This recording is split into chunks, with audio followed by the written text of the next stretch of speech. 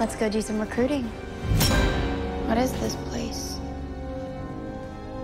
It's the headquarters of the Justice Society of America.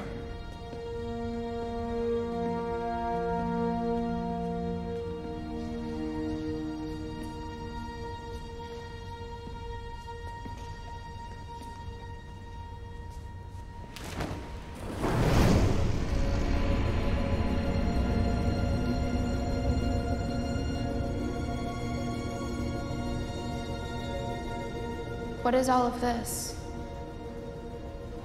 Each of the JSA members had abilities, powers, tools, like your cosmic staff, and they used them to protect the world against people like Icicle. Who's that? Wildcat. His real name was Ted Grant. Power Man. The Flash. Dr. Fate. They were my friends. My family, really.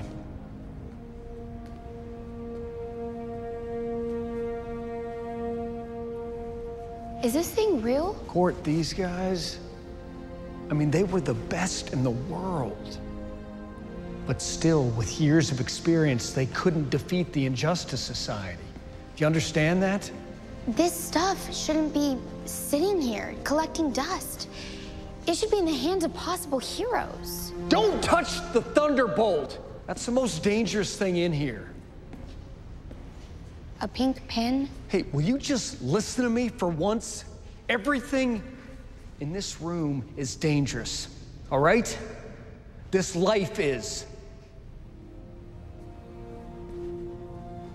Let's go.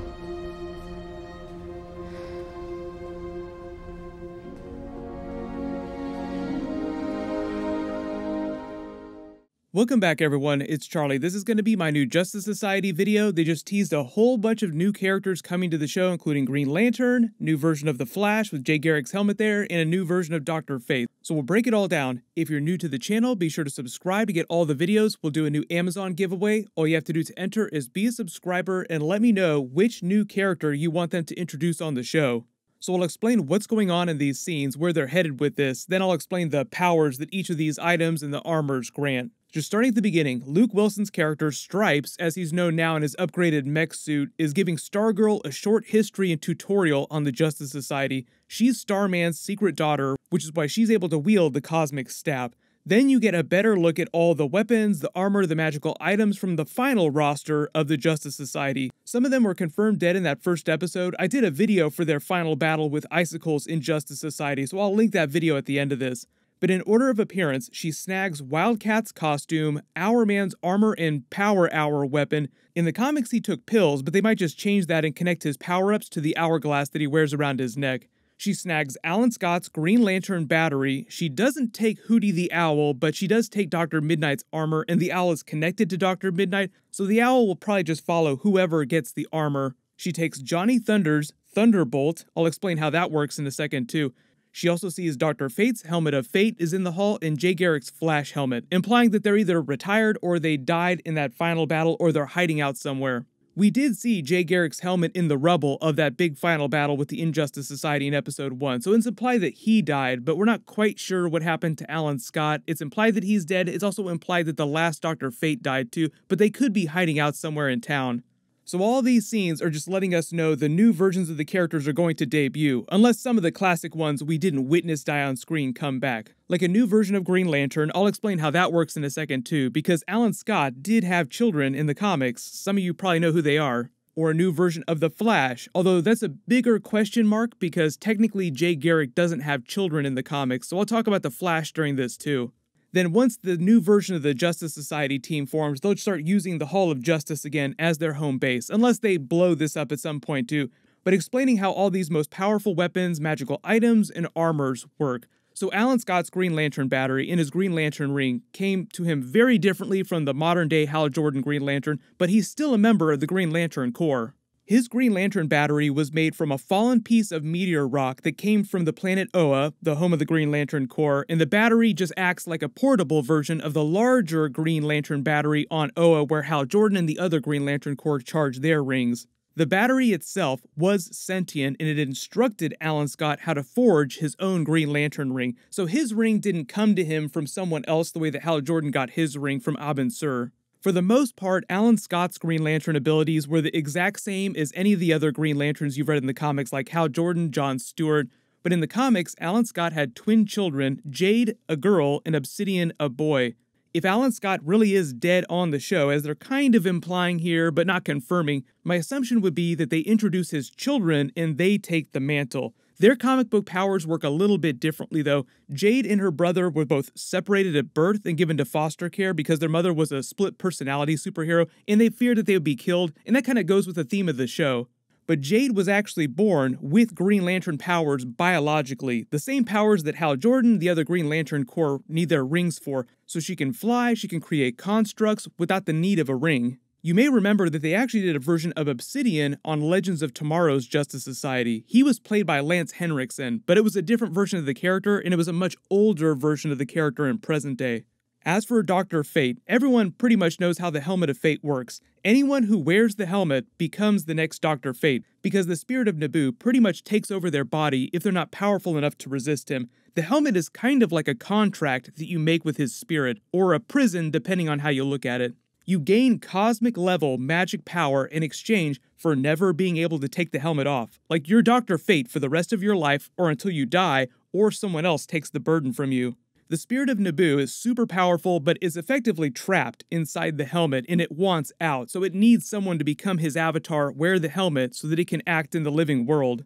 They did a version of Dr. Fate on Smallville way back in the day. There's also a new version of Dr. Fate that they're supposed to be doing during the Black Adam movie because they're doing a version of the Justice Society during that. But that's a little bit different than I think what they're doing on the Stargirl TV show.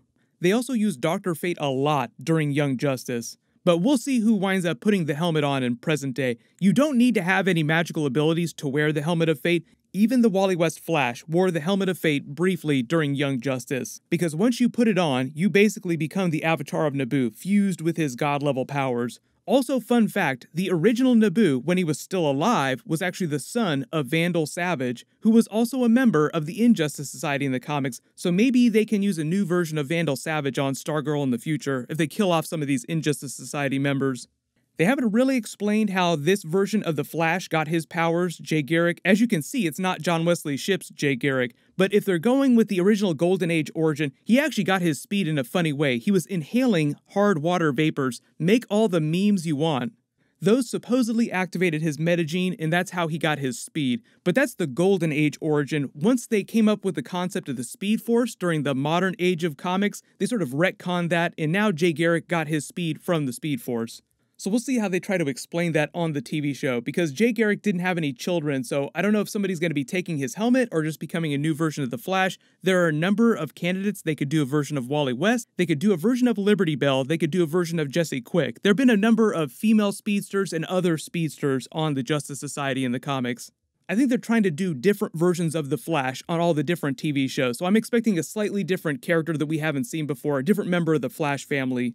The whole thing with Johnny Thunder's Thunderbolt pen, the pink pen that they kind of make fun of during the episode here, is that it contains the genie known as Thunderbolt. That's why it's called the Thunderbolt. It's the most dangerous thing in here.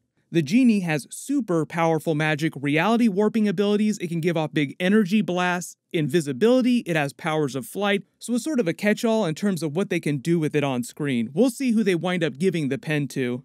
Wildcat and Dr. Midnight don't really have any natural powers. Wildcat is just a heavyweight boxing champ of the world and a badass fighter who knew how to take a beating, and Dr. Midnight was just a scientist who built special goggles that gave him really good night vision, and he was really good at building explosives.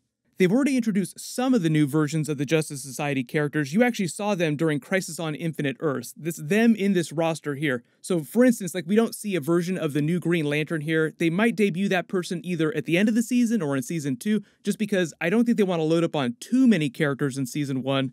But let me know in the comments, what do you want them to do with the new version of Green Lantern on the show, and what do you want them to do with the new version of the Flash that they introduce on the show?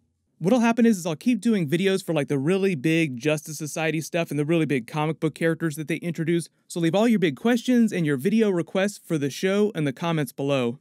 Everyone click here to rewatch that huge opening scene battle between the Justice Society and the Injustice Society, and click here for my brand new WandaVision Marvel trailer video. Thank you so much for watching. Everyone stay safe. I'll see you guys tonight.